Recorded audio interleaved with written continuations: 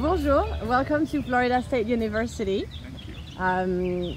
So we're going to do this little interview so you can present your film, The Past is Not Our Future. My first question is, what were the phases making the film? The film started out as a project that was being done through the Department of History and Archaeology, the University of West Indies, Mono, where I'm a professor there. It's also the place where Walter Rodney, the subject of the film, went to school and did his undergrad. So the idea early on was to try and track Walter Rodney's life as a student. Now that was a good idea to begin with, but it was difficult actually to start to get the work going. Where do you go with that idea? So what we did is that we went straight into the archives and did a lot of research, trying to find what we could about him, that period in his life, trying to understand what that period was like for the Caribbean, which is that period from roughly 1960 to 1963. And what we discovered, that's myself and the researchers who worked with me on the project, was that there was a lot of material that we had of what student life was like in Jamaica in the early 1960s, but more broadly what the Caribbean was like during that period.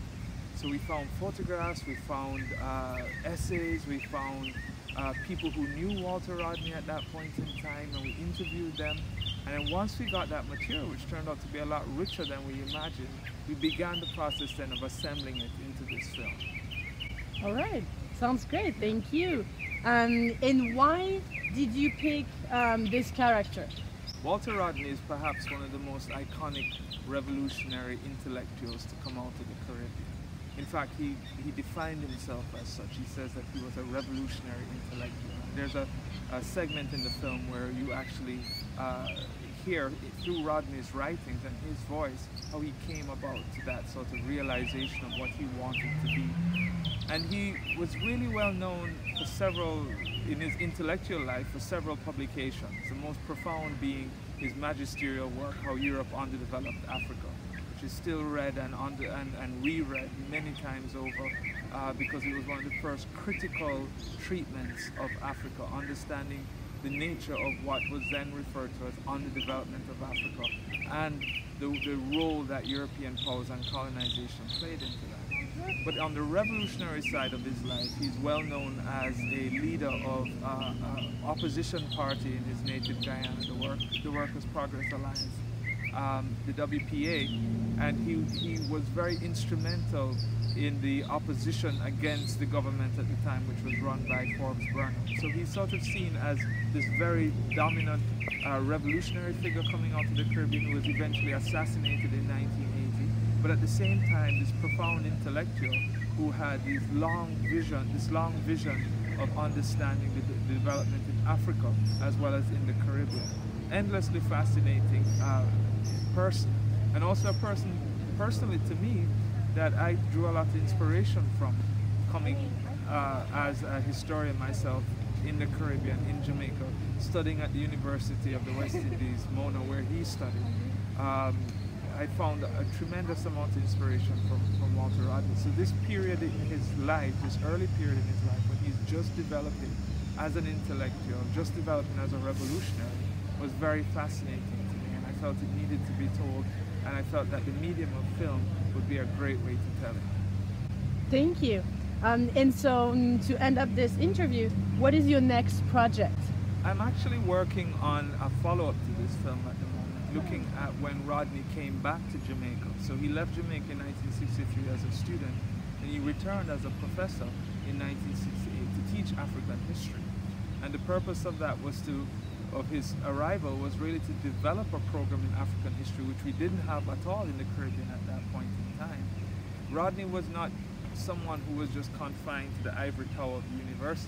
He went out beyond the university and taught African history, spoke with people in the community, the Rastafari youth in Jamaica at the time.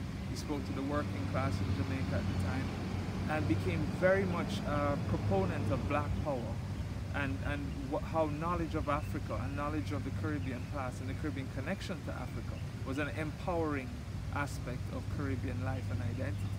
And that was seen as threatening to the government at the time. So only 9 months after starting to teach at the university, he was banned by the government. and he went away to a conference in Montreal 50 years ago now, because this happened in October 1968. And when he returned to Jamaica, he was met at the airport by government officials who said he could not set foot on Jamaican soil. He was banned and declared persona non grata.